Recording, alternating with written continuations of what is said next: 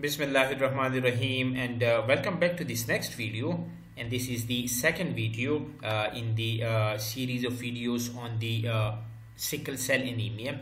In the previous video, I've told you that sickle cell anemia is a disease in which the body produces abnormally shaped red blood cells that have crescent or sickle shape, as you can see in this particular image. And I've told you that the sickle cell anemia that actually is because of a mutation in the HBB gene, and the sickle cell anemia is inherited in an autosomal recessive pattern. I've told you that the hemoglobin is a major protein within the RBCs, and there are three types of the hemoglobin. One is known as the HbA1, which comprise about 95% of the adult hemoglobin. The second type of the hemoglobin is HbA2, which comprise less than 4% of the adult hemoglobin, and the HbF, this F actually refers to the fetus, so this kind of the hemoglobin is only present in the fetus.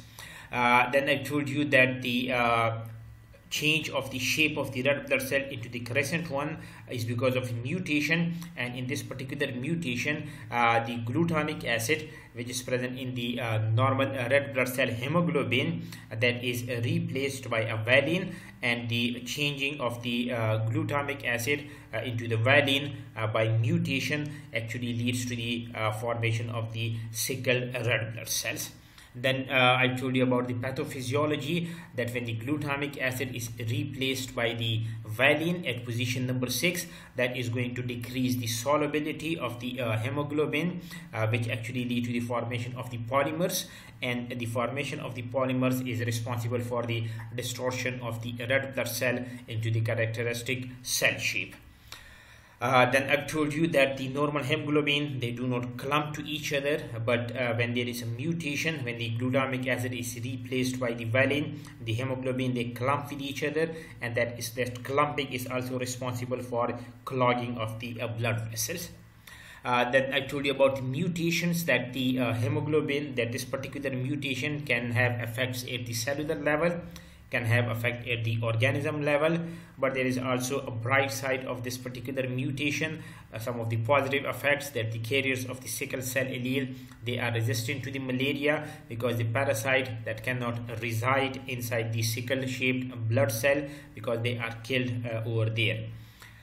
In this particular video, I want to focus on the genetics of the sickle cell anemia. Now, the sickle cell anemia is an example of the autosomal recessive disorder. So the first thing you need to understand what this autosomal recessive mean. This term autosomal mean that the gene is present on the autosomal chromosome. When you talk about the chromosomes in the human beings, they are usually classified into two classes. One is known as the autosomes or the autosomal chromosomes, and the other one, they are known as the sex chromosome.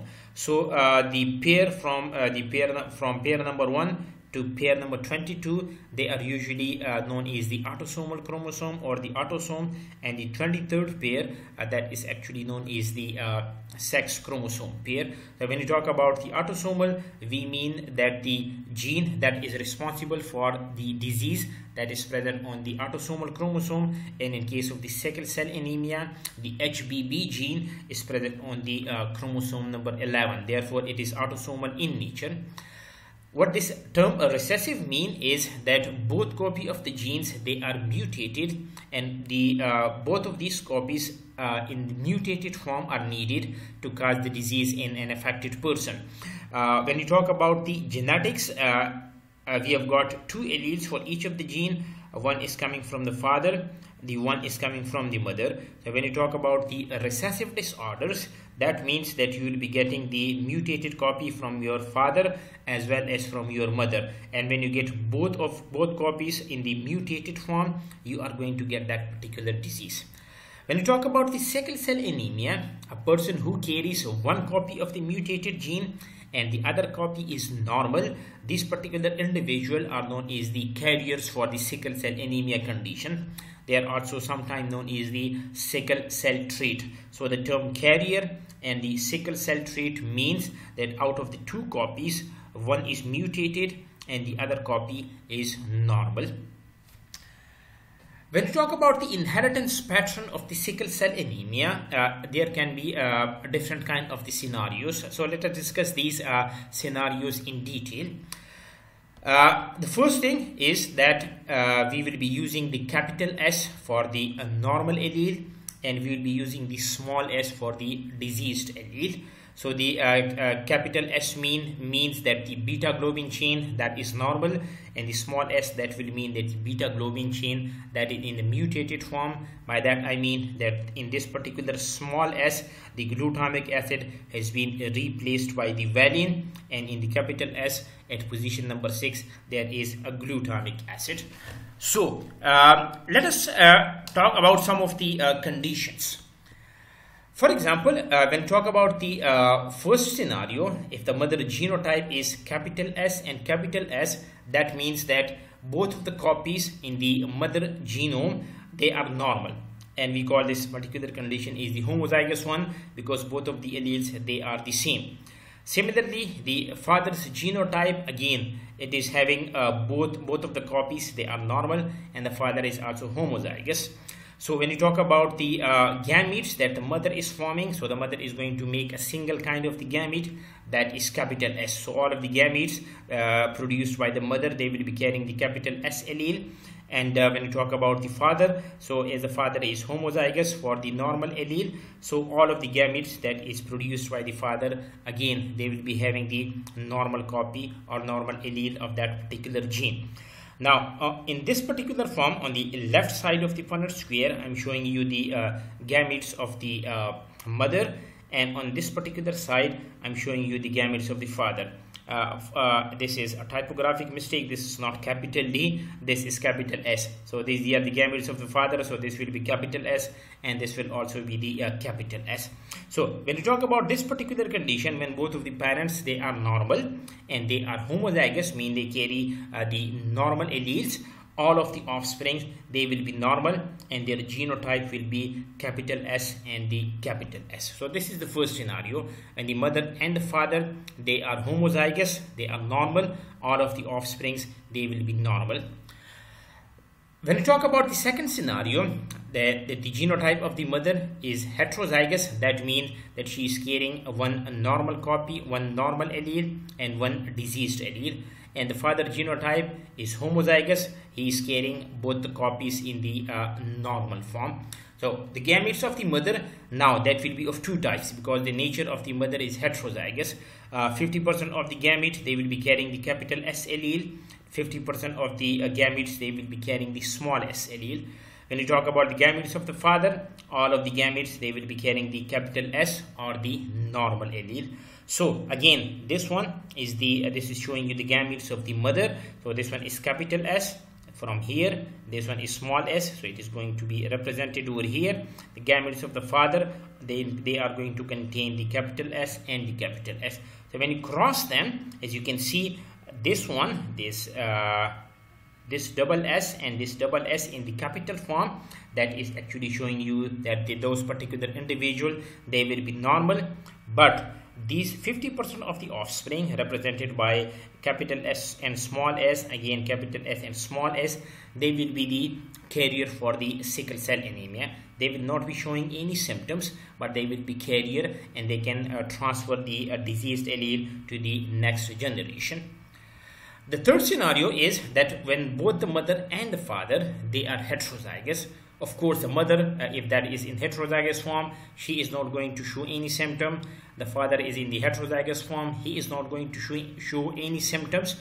But when you talk about the offsprings, you can see that the gametes of the mother, 50% will be carrying the capital S allele, again 50% will be carrying the small s allele. Same will be the case with the gametes of the father, 50% will be having the capital S allele, and 50% will be having the small s allele. So when you cross them, these are the gametes of the mother, these are the gametes of the father. So when you cross them, what you will be getting is 25% of the offspring, they will be normal, as represented by the capital S and capital S shown over here. 50% of them, 50% of the offspring, they will be carrier, as represented by the genotype capital S and the small s. So these two, they will be the carriers. but 25% of the offsprings, they can be affected. So they are going to be affected. So this should not be, you can say, it is not ordinarily a thing that when both the mother and the father, they are normal, but they are getting an offspring which is having the sickle cell disease. So in that particular case, if both the mother and the father, they are not showing any symptoms, and if one of the offspring is affected, that means that both the mother and the father, they are in the heterozygous form.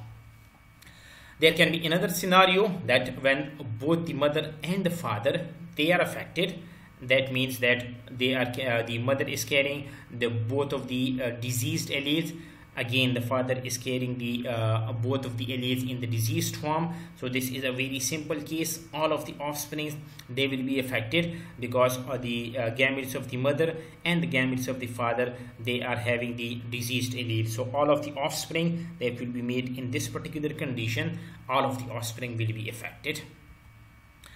The fifth scenario can be if the mother is homozygous, that means she is a patient of the sickle cell anemia because both of the alleles, they are of the diseased nature, but the father is normal and in the homozygous form. That means that the father is carrying both of the copies in the normal form, not in the diseased form.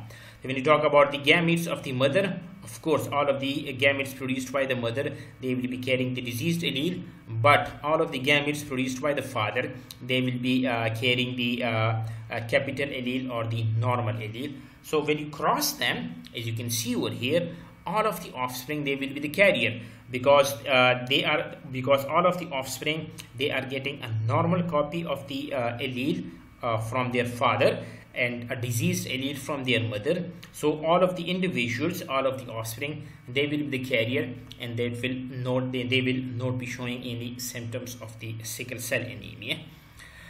When you talk about the like scenario number 6, there can be like the mother is homozygous. Again, she is a patient of the sickle cell anemia. The father is normal, but in the heterozygous form. Now, in this particular case, the things that will be a little bit different than the scenario number 5, because all of the gametes made by the mother, they will be carrying the small s allele. 50% of the gametes of the father will be carrying the capital S allele. 50% of them will be carrying the small s allele. So when you cross them, as you can see, these two individuals, or 50% of the offspring, they will be carrier for the disease, but 50% of them, they will be affected. So these are some of the scenarios that you can see when you talk about the inheritance pattern of the sickle cell anemia. So if you like the video, please subscribe to my channel, hit the like button and share it with your friends. And we will continue the discussion on the sickle cell anemia in the next video.